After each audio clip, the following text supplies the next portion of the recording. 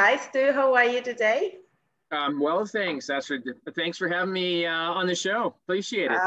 I'm very, very excited to have you on. There's a lot of questions we want to get into. You are amazing in what you do. And I've heard you talking so much about protein. I love protein. And I think that it is my favorite macronutrient. There's so much things that are not known yet on what are the mechanisms with protein in satiety, in fat loss, in muscle gain. So there's so much that we don't know yet that I am very interested to hear your thoughts, your area of expertise, obviously, and just bring some more light into these topics. Especially there's a lot of confusion out there. Sometimes might be a little bit of fear because protein is bad for you. For some reason, people believe that. And obviously, there's been a long time of history where we have this battle of vegans and carnivores and ketos, and everyone seems to have an answer for justifying their beliefs. So I guess we need to really go back to our science and see, well, what the science actually says. And again, it might be confusing because there are studies that support their beliefs and their biases. So really trying to be as less biased as possible and aim for what is the reality when we look at the studies and try to be as unbiased, even if you have a belief. And it can be very difficult for you, Stu, because you do research and sometimes you might be expecting some results, but you don't see those and you see something different. And how you report that back to the public, especially if that goes against what you believe that it would be. So I don't know. I think the main thing I wanted to start with is a little bit of a background, why you decided to be in research and why protein? Yeah, sort of a long story, but a one that I've told a few times. I was quite convinced that I was heading for a career in medicine. And then in my last year of university, I was a rugby player and I broke my leg. And so I couldn't play rugby. And so I ended up doing a thesis project and going into the lab. And it really just opened my eyes to research. And I think the rest is sort of history. I don't know that if you had told me when I was in my last year of university, you're going to be a university professor, this is what you're going to do, I'd have been, nah, I don't think so. But so here I am. It's worked out pretty well, I think. Why protein? It's sort of by chance. The first project I got assigned to as a master's student was around protein and protein requirements. And it was always something that was interesting to me because it was a nice blend between something that I really cared about as an athlete and then a macronutrient that I knew was really important in muscular development, although I didn't know too much back then. And so it's been really gratifying to be able to uncover some of the details and get into some of the mechanisms. So I don't think it was really a choice as much. It was something I got assigned to and really just felt really passionate about. So that's awesome. And what do you study when you were studying your bachelor's degree? Yeah, so I was a biochemist. I did a degree in biochemistry and then did a master's degree in biochemistry and a PhD in physiology. I teach in a kinesiology department, and I always joke that if they had kinesiology when I was an undergrad, I would have taken it. But it was back when I was an undergraduate, which was a long time ago now. It was actually, you would have called it physical education. So It was a little bit different than it is now, but kinesiology, the science of human movement and metabolism have really come to the forefront. Yeah, no, it is amazing. And I really like the areas, particularly because I am a dietitian that works in a clinical setting as well, especially in a rehab hospital. And I see obviously a lot of older people, they're trying to get better, but there is a lot of high risk of malnutrition and a lot of wasting. People don't really look at protein intake and movement as something that is vital. that's where I see that this area is super important to sort of move forward. So that's why I also love protein, because it is important across the board. It is not just for middle-aged women or someone who wants to lose fat or build muscle, but like across the board, even children, looking at people that are very, very old. I think there is a statistic that every decade you need higher protein intake to prevent muscle loss. Is that correct? Yeah, so one of the things that a lot of people ask is, when does muscle loss begin? When do you, and it's a hard question to answer. I think for the most part, people's muscle mass peaks in probably their 20s. And it probably stays pretty stable for some people into your 30s. But I think the more sedentary you are, you can probably begin to measure muscle loss for some people, even in their early 40s and mid 40s, and definitely by their 50s, they'd be demonstrating it. And most people, you can begin to see it when they're in their 60s. So I think that it's probably fair to say that the older you get, you need more protein to restore that muscle. And obviously all of this against a background, the more physically active you are, the better things tend to be.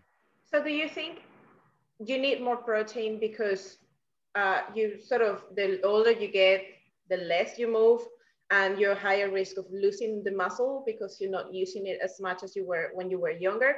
Or are there other factors that obviously increase that risk of muscle loss? So I think that there's two things. I think that there's an aging program that happens, and it's probably multifactorial, starting with you don't absorb as much protein, not as much protein goes out to your muscle doesn't take up as much, your muscle doesn't use it as efficiently, and we can call that an aging program. And I think that that's difficult to overcome. But one thing that we do know is that it doesn't matter whether you're a human, a cat, a dog, a mouse. As you get older, you tend to do less. And so, anybody that's able to maintain that level of physical activity for longer is probably going to be in a healthier state and more young looking in terms of their metabolism, at least, for longer. So I think it's probably a combination of the both, is that you age, you do less, and you're also less efficient at utilizing protein. Okay, got it. Now, what's wrong with the RDA of 0.8 grams per kilogram? What are your thoughts on that? Because I don't think there seems to be an agreement of that. That's not enough. I obviously see that, like, don't go less than that, like your minimum, like just aim for that. If you eat a very, very low protein, that would be your minimum. But I wouldn't say like, oh, just go and just eat 0.8 grams of protein and you'll be fine. So what's your thoughts on that? Yeah, you make a good point, and I think a lot of people misunderstand what the RDA is about. It is a minimum requirement to achieve nitrogen balance. That's the method that we use to define the RDA.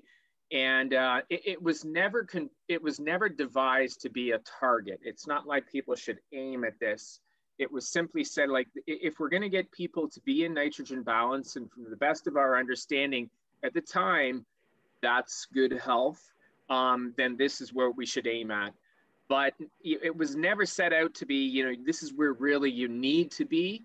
It's just that this is the minimum. And then what we've sort of discovered subsequently is not only that it may not be correct to be the minimum, particularly for older people, but that certain health benefits go with consuming more than the RDA. So it's probably a number that I doubt whether it will ever change, at least maybe in my lifetime.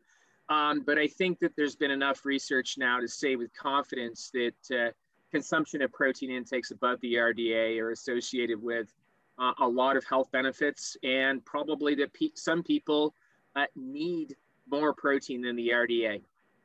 Okay, that makes a lot of sense. So tell me something about what would be then the best way to determine the protein requirements for someone.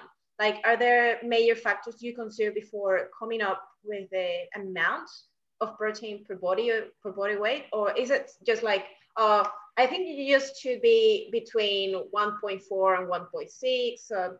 Like, do you actually have an objective idea of why you should be doing this specific amount of protein?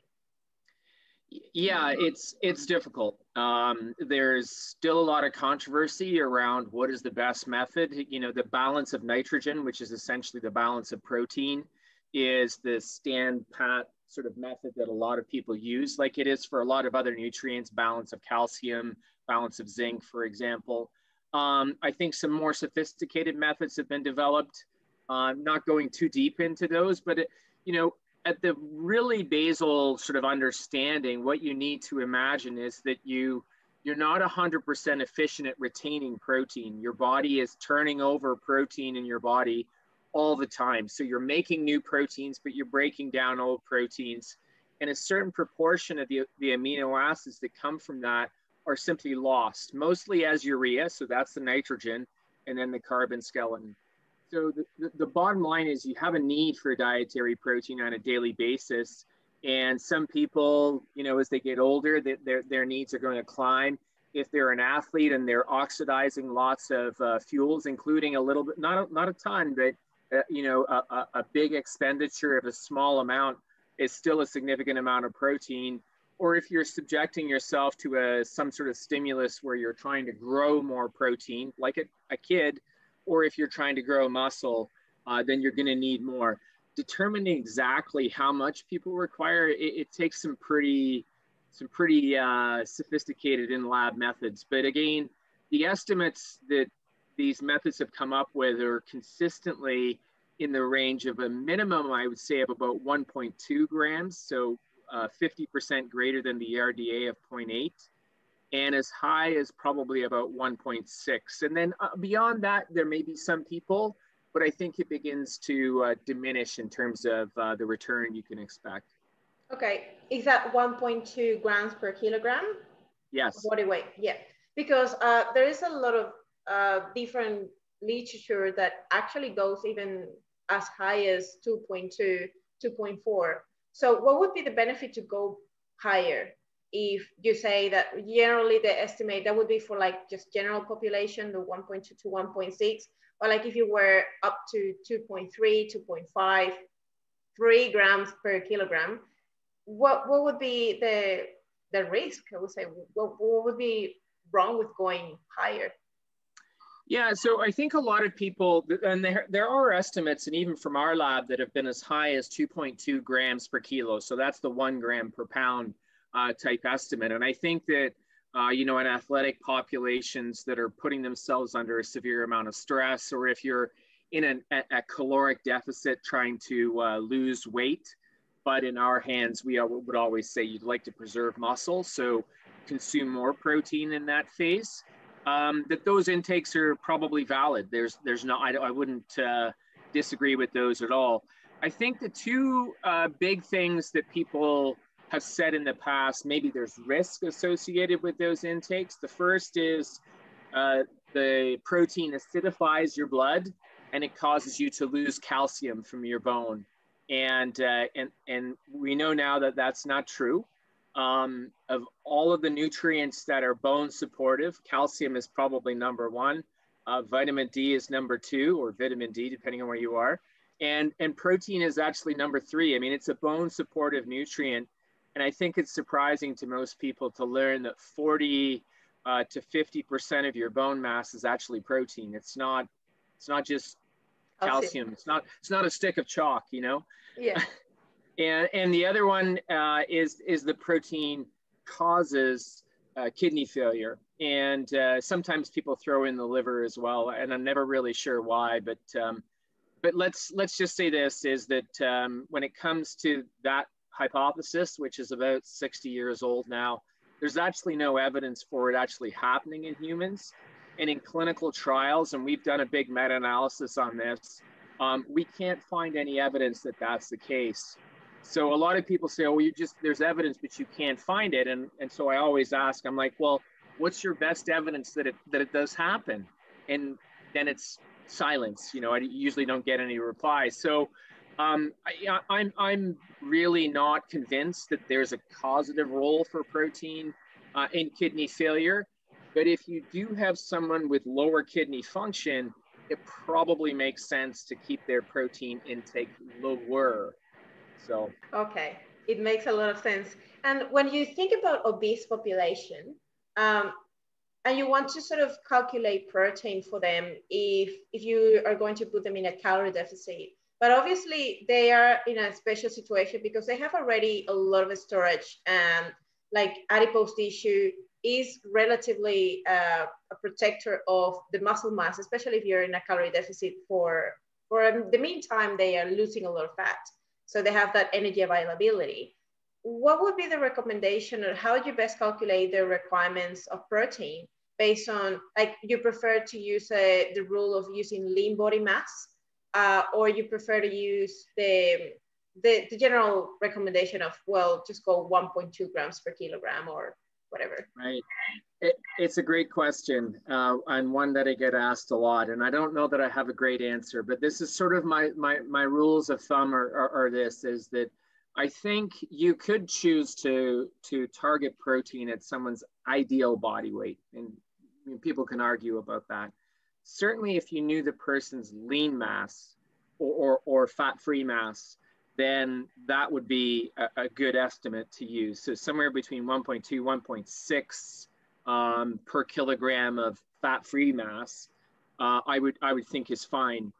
The upper end of where things, probably you can't, get much more benefit out of protein is really, I think, about sort of 25 to 30% of your total energy intake. So that's what I use as the top end. And so if you're giving people protein intakes that are much higher than that, I don't think that you're giving them a fuel that their body can use. I mean, we can digest a lot of protein, but what our body does with it is fairly limited. We don't, have a place to store protein. It's not like fat.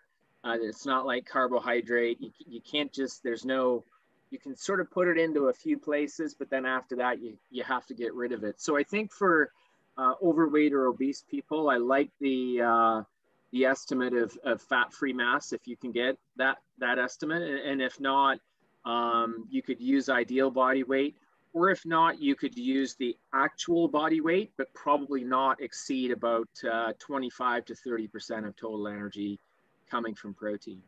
Yeah, that makes sense. And what would be your thoughts if someone has a very large amount of calories compared to someone who has a very limited budget of calories, let's say 1,200 calories?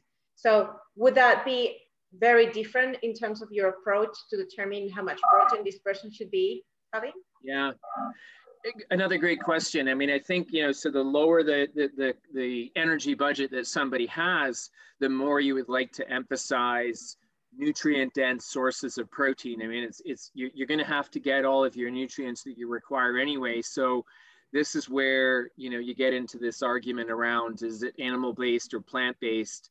And my answer is always that it's much easier to get all of the nutrients that you need if you're getting your protein from animal-based sources. I mean, that's just the way things are made, more calcium in dairy, more iron, more zinc in meat. That's just the way things are. So yeah, if you're down at the very low end of the energy intake, then you really want to try and emphasize protein, and you could probably push it up even higher. It's still around preservation of lean mass, if you like, what we refer to as a higher quality weight loss. So you're losing fat as opposed to lean, and that's what the protein is supporting. Okay, it makes sense. And you mentioned that we don't have a protein storage, right? Like we do with carbs and fats. So in this case, is daily protein distribution really significant when it comes to the context of maybe muscle gain or muscle loss prevention? Or like if we think about specific cases like elderly or catabolic states, or even in a calorie deficit, how significant is to distribute protein evenly? Let's say, like, the general recommendation would be just aim for 0.4 grams of protein per kilogram per meal, and just try to distribute it every 4 hours. So how correct is that statement? And how much sense does that make in reality?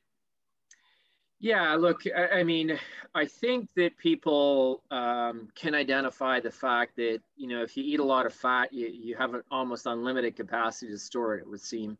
And carbohydrates can be stored in your muscle as glycogen or in your liver as glycogen. And then sort of the overflow is you can make acetyl units and you can de novo make lipids. Protein's much more difficult to turn into fat. There's probably only about 1 or 2 amino acids that are truly lipogenic. So from that standpoint, it's really there, because as I said, that there's nowhere to store it. You have to use it. You have to make something with the amino acids that you're getting, or you have to just pull the nitrogen off, make urea, and then do something with the carbon skeleton. Usually you burn it, you oxidize it, or you, in some cases, turn it into blood glucose. So from the standpoint of, you know, that framework, then trying to understand, you know, if you had a limited amount and instead of getting it in one big meal, as opposed to the smaller meals like you were talking about, I think that there's some merit to that. The hard part is understanding exactly where that per meal threshold is. And I think we've got some numbers that are reasonable estimates, but they might not be spot on correct in terms of looking at how that protein can be used. So I know some people believe that the per meal dose can be even higher. And from a lot of standpoints, feed not just muscle, which is the tissue that we look at, but other protein containing, or excuse me, protein requiring processes at the whole body level. I think that that's a little bit controversial, but what I'll say is that to me, it makes more sense to distribute your protein evenly throughout the day than it does to save it all and then eat a lot in one meal, because you just can't use it all in that one meal. So. Okay, so I think probably that is associated with this common myth that a lot of people say, well, you cannot absorb more than 20 grams of protein in one meal, so you better just get it on no more than 25 grams of protein or no more than 20 grams, knowing that you cannot, that's not really true, that you can always pretty much absorb 100% of the protein, even if you eat only one meal of, I don't know, 90 grams of protein. What does the body do with the excess of protein? Like you mentioned that obviously not everything is dedicated to MPS or muscle protein synthesis. So if you just utilized, let's say 20 grams of protein for that particular process, if you ate 90 grams of protein, what happened with the rest of the protein? Where does it go? Yeah, it's a good question. And so to your point, I mean, I think that this is one of the critical points that people, so I think people have misinterpreted it. I don't know whether it's our paper, but certainly one of our early papers on a dose response contributed to this myth of you can only absorb, and that's not the right, you know, answer to the question, 20 grams of protein. It's that a 20-gram protein dose maximize the muscle protein synthetic response. And various people have sort of messed around with that number. And let's just say, you know, plus or minus, I would probably say, let's say on the plus side, maybe up to 30 grams, you can't really go, and it doesn't matter how much muscle you have, even if you're an enormous individual, I don't think you can go much higher than that. But you can certainly eat and ingest, you know, 100, 150 grams, and your body will absorb most of that. So what happens to it is that all of the protein requiring processes then make use of the amino acids while they're in your bloodstream and elevated. And any amino acids that aren't used, there might be some metabolic fates and et cetera, you're gonna have, so nitrogen in any system, it doesn't matter. If you're a fish, you excrete nitrogen through your gills as ammonia. If you're a bird, you excrete it as uric acid. If you're a mammal, you make urea. So the nitrogen is taken off of the amino acid. Once you've done that, it's not an amino acid anymore. It's a carbon skeleton. Sometimes it's a keto acid. And you have other fates. You can burn it. You can make, you could use it as fuel. You could make glucose from it. You could use it and make tricarboxylic acid cycle intermediates. But beyond that, it's not useful anymore. It's not used as an amino acid because you've lost the amino nitrogen and it's been made into urea. So, you know, the studies in which people have done these dose responses and then included a tracer to measure urea production showed that at the high doses, you do get a stimulation, but it plateaus off. And then what you get is an increasing urea production or an increasing amino acid oxidation. So you're burning the substrate that you've delivered as fuel. So it's, it gets used, but it certainly doesn't get used to make new proteins. That makes a lot of sense. And I think that I'm glad that it makes a lot of sense, because it takes some time for people to realize the difference between those things. So it's I'm pleased to hear you say that. Oh, it 100% makes sense. And I think the other point of this huge controversy with protein and like eating in a surplus when you eat, like we hear sometimes, and I think I see I'm seeing myself saying this all the time, if you're gonna overeat protein, because there's research that shows that it seems like in a surplus of protein, it doesn't have the same effect as if you had that surplus coming from fats or from carbs.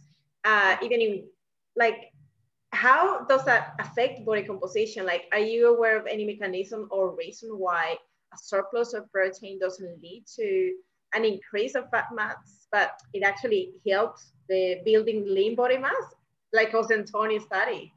Yeah, look, I mean, I think that there's probably several mechanisms that are going on. So first, when we ingest food, we have that thermic effect, and so our body temperature goes up. So our metabolism is working to digest what we've just eaten.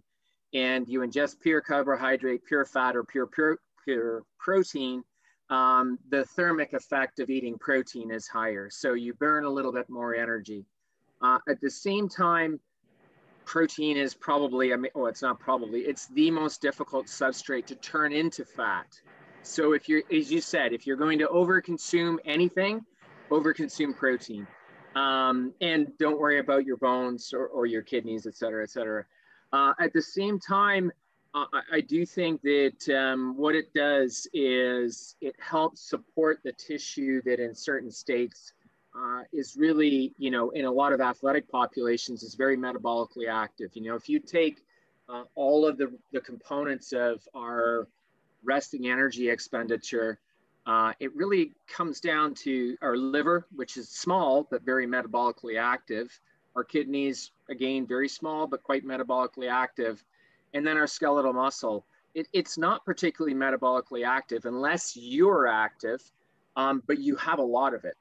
So if you go out and you do something physically active every day, you're turning on, it's almost like turning up the thermostat in a house.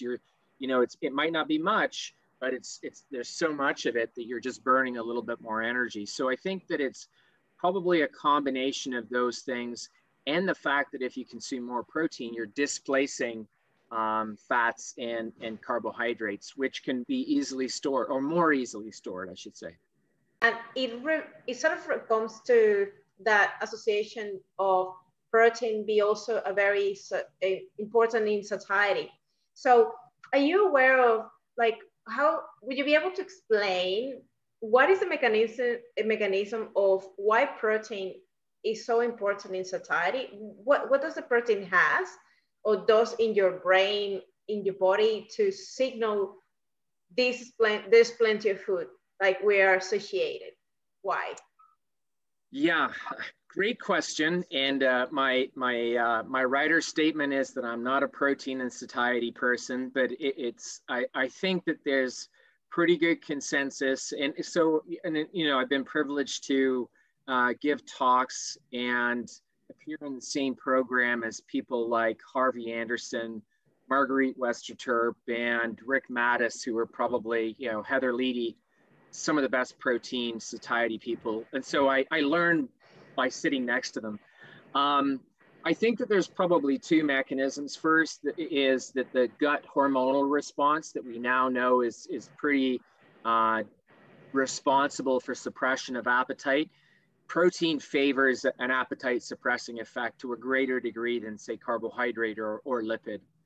And at the same time, there are people who advocate for a neurogenic effect, that there are amino acids that signal from a neurotransmitter standpoint to say, you know, I'm full. And I think, again, and the evidence for this in humans is a little bit softer than it is for some species, but the protein leverage hypothesis that has been developed by Jeff Simpson, for example, would say that, you know, below a certain protein intake, animals tend to engage in a foraging activity, and humans fall into this category as well, maybe, and eat more in an attempt to get the protein that they need. I don't know whether there's the leverage in the opposite direction. That's been harder to demonstrate, but certainly it's a possibility as well.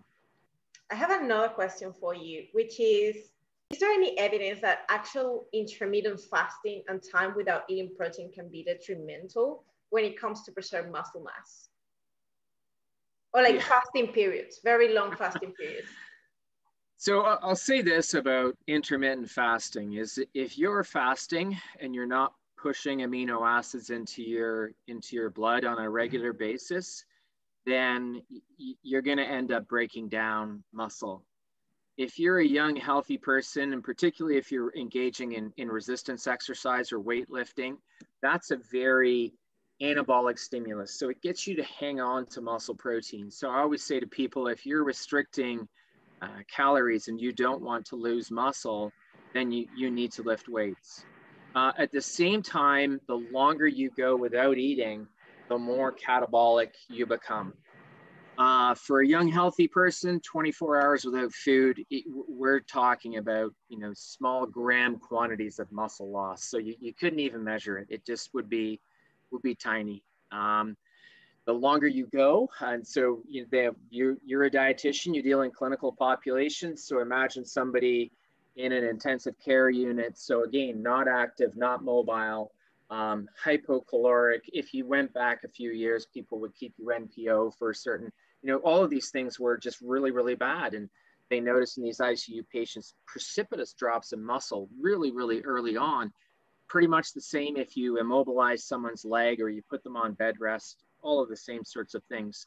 But intermittent fasting, and a lot of people say, oh, well, I take, you know, like some branch chains or I take this. And I'm like, well, if you do, you're not really fasting, but well, you know, we can skip over that. And they do it to alleviate breakdown. I think if somebody is young and lifting weights and you don't eat for 24 hours, you're not going to lose so much muscle mass that I would worry about taking branch chains or HMB or something like that, neither of which I don't think work, but you're not going to lose that much. But let's be clear, you know, intermittent fasting is a great strategy for fat loss, but not a great strategy for muscle gain, which is really driven by eating a lot of food. Correct. And it makes sense when we think about, well, it has worked for a lot of people that compete in bodybuilding. They just skip breakfast, but they are able to sort of reach their protein targets by the end of the day, and they're not really missing out of protein. But because we were talking about the importance of protein distribution, it sort of makes some controversy of, well, if that makes sense in terms of thinking of the protein distribution, trying to be as even as possible, and because we don't have a storage for protein, what would happen if someone just didn't have protein for 12, 16, 18 hours, and then they just eat everything in just 1 or 2 meals? So what would that be a difference? Would that be affecting their muscle retention? Yeah, it's a good question. I don't have a lot of data to go on. All I can rely on are meta-analyses that have used sort of time-restricted feeding, like what you're talking about, or people call it the intermittent fasting, and they're somewhere along the same scale. And the fat loss that you get versus, say, a persistent energy deficit is about the same, and the weight loss is about the same. Now, I haven't looked into, you know, then partitioning it out. You would think then that the muscle loss, if you're going to lose any, would be about the same. Now, once again, none of those studies, or very few at least, have been done when somebody's lifting weights as well. And that's a much more potent activity to undertake as opposed to eating protein. to help you hang on to muscle. So if you're lifting weights, chances are you're not going to lose muscle. You're going to lose so little that you couldn't even, you couldn't measure it, but you would definitely get a lot leaner if you were to do that. Let's face it, if you're a bodybuilder and you're cutting down to about 4% body fat, then you've got to be pretty tough from here above, right? There's some mental games that go on when you're doing that as well. So I think most people can drive body fat down fairly low, and then at a certain point, it's like pulling on an elastic band, right? It just gets harder and harder and harder to stretch it at some point. But I think most people would be okay going without a few meals, not a big deal. It's just not the ideal way to build muscle. But those guys generally go through, and the women too, they bulk and then they lean out, and they do it in cycles like that. Some do it closer together, and you can gain while you're in a deficit. It's just not the best way to gain muscle. No, 100%. And I actually had a conversation yesterday with Chris Barker. Oh, yeah. And we had a really good conversation about body recomposition. And this is definitely possible. You can have some muscle gain, it's still being a calorie deficit. Obviously, you can be in a very large calorie deficit. If it's a very small and you're still doing paying attention to a lot of different strategies and factors like your sleep, stress management, really making sure you're eating adequate amount of protein and good quality protein, that makes sense to being able to achieve those results in a more optimal way.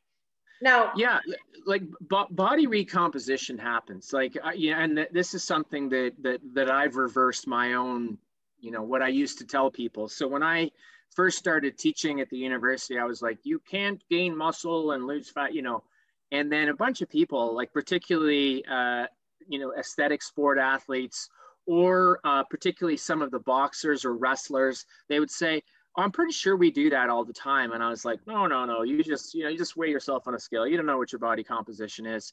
And we've now done several studies where we've had people in an energy deficit, sometimes a pretty deep one.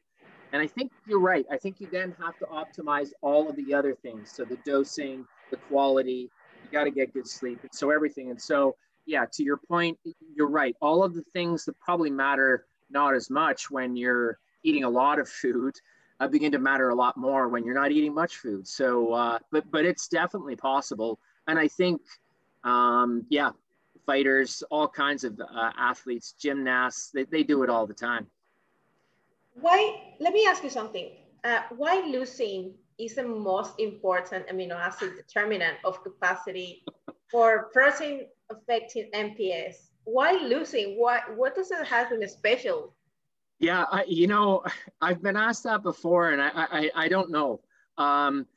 We do know this is that if you eat, let's say, 100 grams of protein, to make the math easy, only about 50% of it actually makes it out into circulation. So your liver gets the first call on it.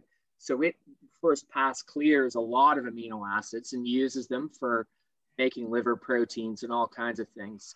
But the amino acids that do come out in your hepatic vein and go into circulation are really enriched in branched chains. So leucine, isoleucine, and valine. And not surprisingly, they're also enriched in peripheral tissues like skeletal muscle. So why leucine more than the other branched chains? I wish I had a good answer for you. I don't. But I think it probably has something to do with there's very few substitutes for a tRNA for leucine.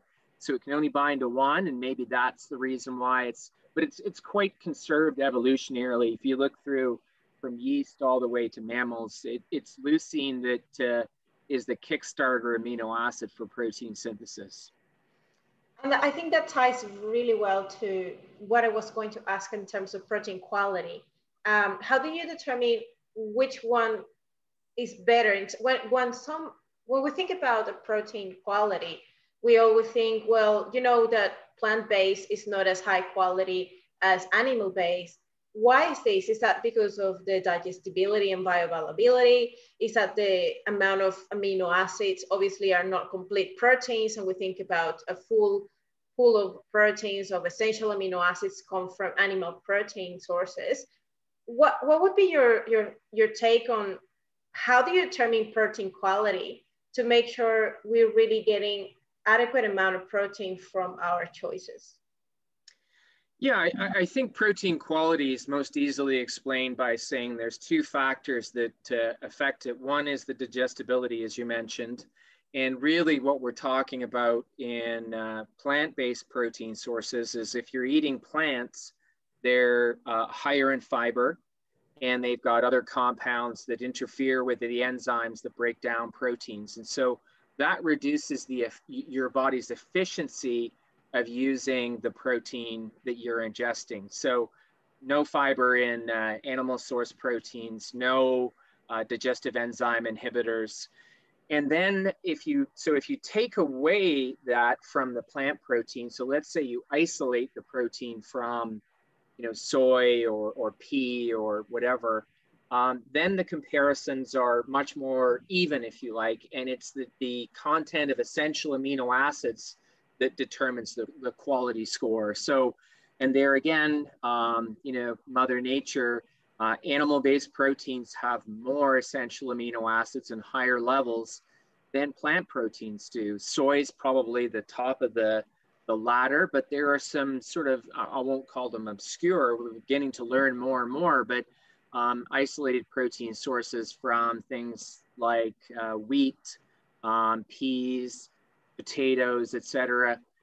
But the interesting part is, and it's always fascinating to me to look at this from the world over, is that no matter where you go, where there is protein in relatively short supply and people don't tend to eat as much animal protein, they've always figured out that it's a grain and a legume paired together. So if you go to the Caribbean, it's red beans and rice. If you go to South America, it's corn and black beans. If you go to India or Southeast Asia, it's lentils and rice, or some form of soy and rice. And so there must be some evolutionary pressure. And of course, we now know that it's complementation of these proteins that gives you or a better profile of essential amino acids. But I think that's fascinating to me that people have figured that out. So clearly, evolutionary pressure has said you got to eat a grain and a legume together, because if you're just a grain eater, you don't do so well. So you don't get all the amino acids that are in the other part of the vegetables. Yeah. Well, I mean, the way to make up for poorer quality protein, if you're a vegan or if you're a vegetarian, if you're eating milk and eggs, it's a non-issue, is just to eat a little bit more. I'm pretty sure, and there's a little bit of data that I'm aware of that says once you get up to about 1.6 grams of protein per kilogram per day, it doesn't matter whether you're getting it from animal or plant sources in terms of muscle mass gain, you're getting enough protein. So okay. No big deal. I was actually going to ask you that usually we hear a lot, like if you're really going to be a vegan, especially vegans, and you need to reach certain protein targets, you will need to actually eat more than that to sort of compensate for the lack of what you're not really absorbing, or what is happening there? Yeah, I don't know. I mean, I think that there's, this would be speculation, is that I do think that being on vegan vegetarian diets changes your gut microbiome. And the microbiome, then you begin to get bacteria that, one theory is that they actually begin to make some of the essential amino acids. And maybe you get them that way, I don't know. Or maybe it's that you adapt to this different type and level of protein, and you're able to become more efficient at utilizing protein as well. I don't want to say too much because the data is not mine. I am part of it, but all I'll say is that I think once you get to 1.6, I don't think that like if you're eating animals or plant, it doesn't matter. That's enough protein. So, but if you were a vegetarian or vegan and your 1.6 are coming from plants, is that enough? If it's only for plants, that probably would be the question. Talking like differently, asking the question differently. Yeah, I think the, again, to come back to the understanding that we have of what is it that drives muscle growth is that the weightlifting gets, so if 100% of the response is here, the weightlifting is really getting you to about 80 to 90%. And the extra protein is just a little layer on top. I don't think that it's, like, I doubt whether there are that many people, particularly in westernized societies, that are deficient or low in protein to the degree that it would limit their muscle growth. It might slow it down, but eventually if they lift enough, they will get there. So this is why, these examples in movies like Game Changers of, plant or vegan weightlifters, it shouldn't surprise anybody because the primary driver of muscle growth is weightlifting. It's protein getting, once you've got sufficient, as long as you're above that level, you're good to go. Say something that is really, I guess, a bit controversial is what happens if you are eating to someone who is eating very low protein and suddenly you start giving them just a little bit more, but maybe it's still not enough to reach their targets. Is that something that would still, you see a benefit straight away just from increasing 0.2, 0.3 grams above what they're currently doing? Yeah, good question. I don't know the answer to that because I don't know that we have enough studies of people with those types of protein intakes.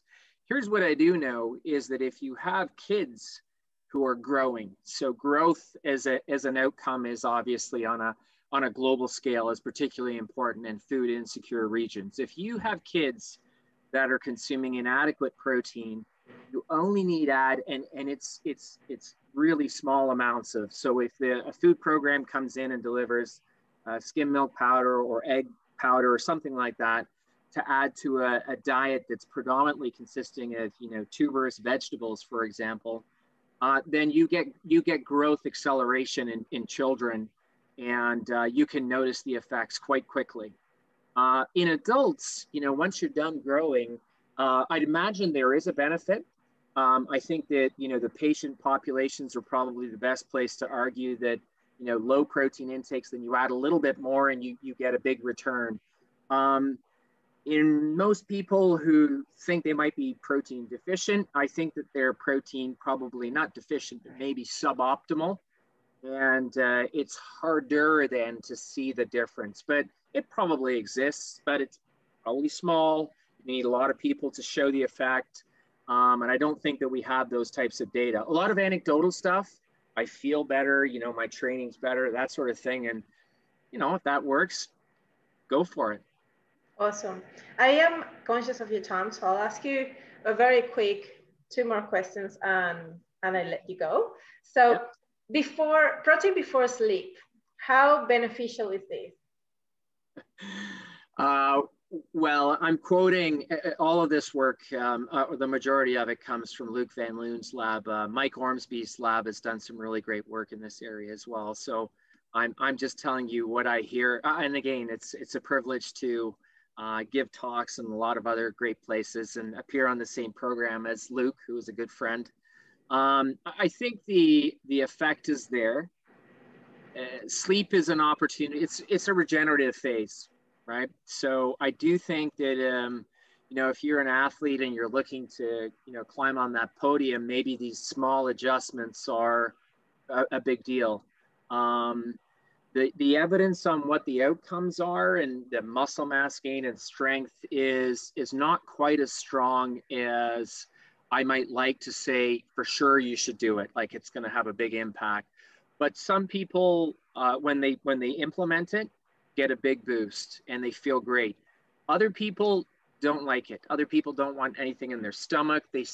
Some people say they get hot. I don't know. That's maybe a thermic effect, but so it's sort of mixed right now. I think if you were to get Luc on here, or Jorn Tromelin is another guy who's done a ton of great work in this area, or Mike Ormsby, he could give you they could give you a better answer than I could, but try it, see what you think.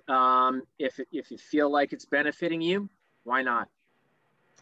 What if it was in like Gen Pop? would be probably a bit more meaningless? Yeah, I think it's like a lot of things, right? I said we tend to see effects if we're pushing somebody into extremes, or we've got people who are lower in terms of a functional outcome. If we have older, frail people, for example, these things tend to show up easier. So when we take, everybody, the mere mortals like myself, I don't think it's as big a deal as you might expect to see. But I'm not looking to compete every day, except with myself on the bike over here or in the weight room. But some athletes do feel they get a big boost out of it. But you're right, in the general population, maybe not so much. Okay. And now the last one is this a statement that all meat is correlated with higher cancer risk? How true is this? Because I've read a lot of systematic reviews, and that seems to say the opposite. But maybe we need to look at the type of meat, or maybe the habits that go beside you eating meat. For example, if you eat meat, are you eating vegetables as well? Or what would be your take on that? I'm a healthy skeptic when it comes to epidemiological associations.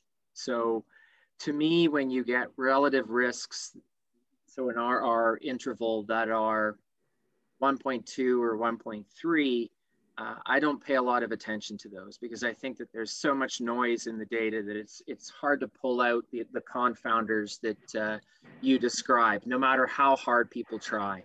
And it's always a mathematical removal or confounder that's taken away. It's never biological. I would say this, is if there's a type of meat, then it would probably come down to smoked or cured meats, probably as a greater driver of that relationship than regular meat per se. There's probably some subtypes, and you could argue for red meat. I'm not sure I'm convinced by that either.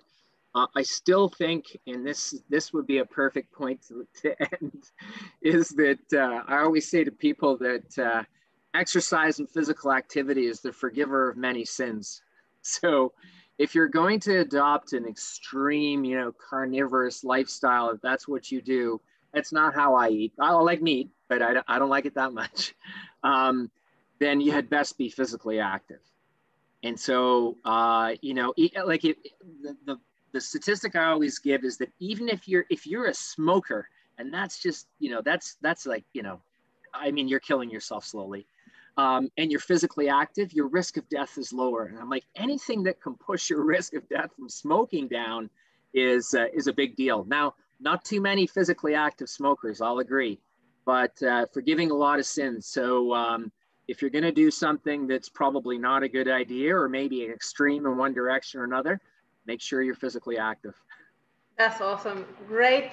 I would say, well, great message to sort of end up our conversation. Just be physically active. You're going to make some sense when it comes to food.